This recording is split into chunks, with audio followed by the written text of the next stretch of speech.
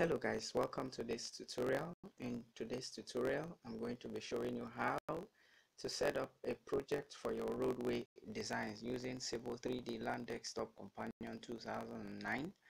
This is my desktop. This is the icon of AutoCAD Civil 3D Land Desktop 2009.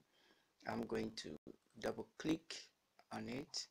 It's loading, it's coming up, takes a few seconds to just run the program, and it pops up and the program is up. This is the interface of AutoCAD Civil 3D Land Desktop Companion 2009. This is my draw toolbar. This is my modification toolbar.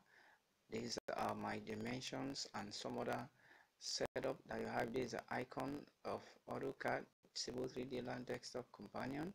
So this little window pops up each time you start up AutoCAD Civil 3D Land Desktop Companion 2009. It pops up because I have checked this little box here, which shows the dialog box at startup. So if you have checked this box here, this is how yours too is going to be popping up, because it makes it easy for you. Because once you open the drawing, it brings this dialog box and you have to select from the projects you have been working on, or you want to create a new project. Now this place right here, it's where you can select, like as you see, as I select to highlight any of the job previously done, you can see they are previewed here. So but I just want to create a new set of drawing, so I'm going to go to new.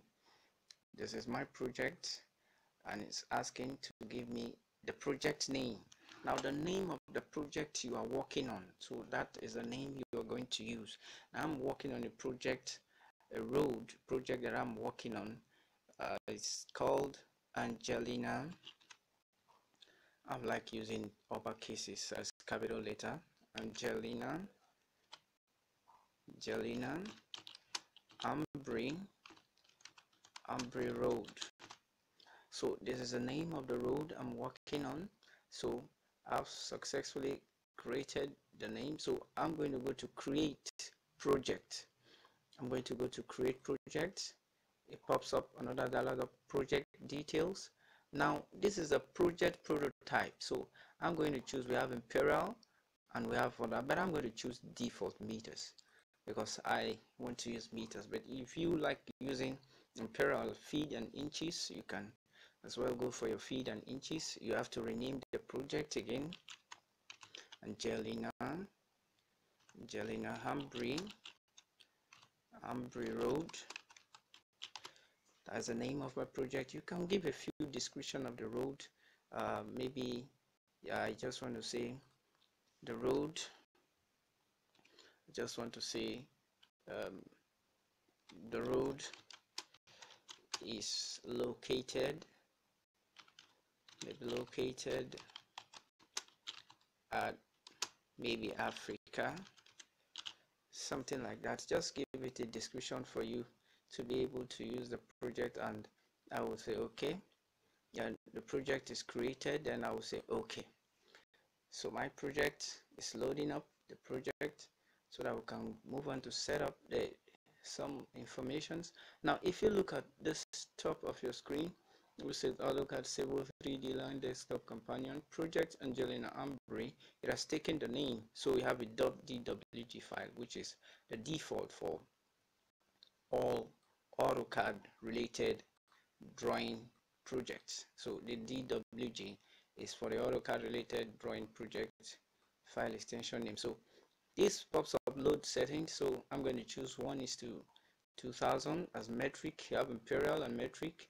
You can as well take anyone you wish to take, but I'm taking 1:2000 because the bigger the scale, the smaller the map. So my map is going to be small because roadways are normally very lengthy, so you have to take a bigger map so that the map will be able to accommodate the road. So I'm going to say next. So units, like now I have the linear to be feet or meters, but I'm taking meters, so that's meters. I have degree and rad. I'll as well go through it and choose the appropriate one. Now this linear, I have a precision to be displayed, so I have 3 there. So if I remove 3 and put 2, it displays. Now look at the preview here. The preview here begins to give me 0.12, but if I remove this and ask 3, it gives me 0.123. So which is, these are in 3 decimal places. So I want every of my values that will be produced here to give me 3 decimal places. So this is how it's going to be previewed.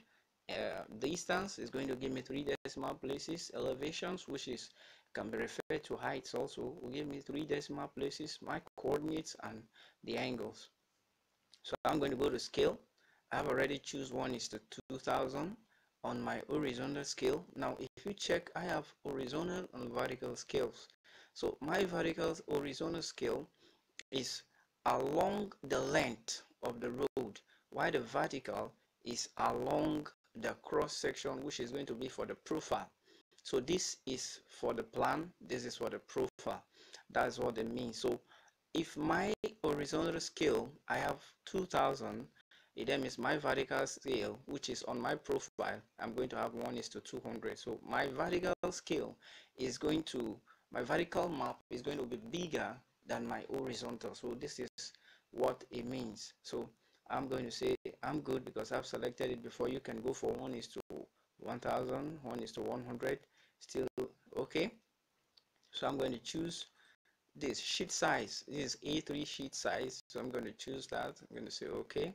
I'm going to say next. So the zone, this is a very, very important setting that is required to be done, and this, you have to give proper attention to this, because if your zone is wrong, the coordinates that are going to be produced by your drawing for the personnel that are going to go to the site is going to be wrong also.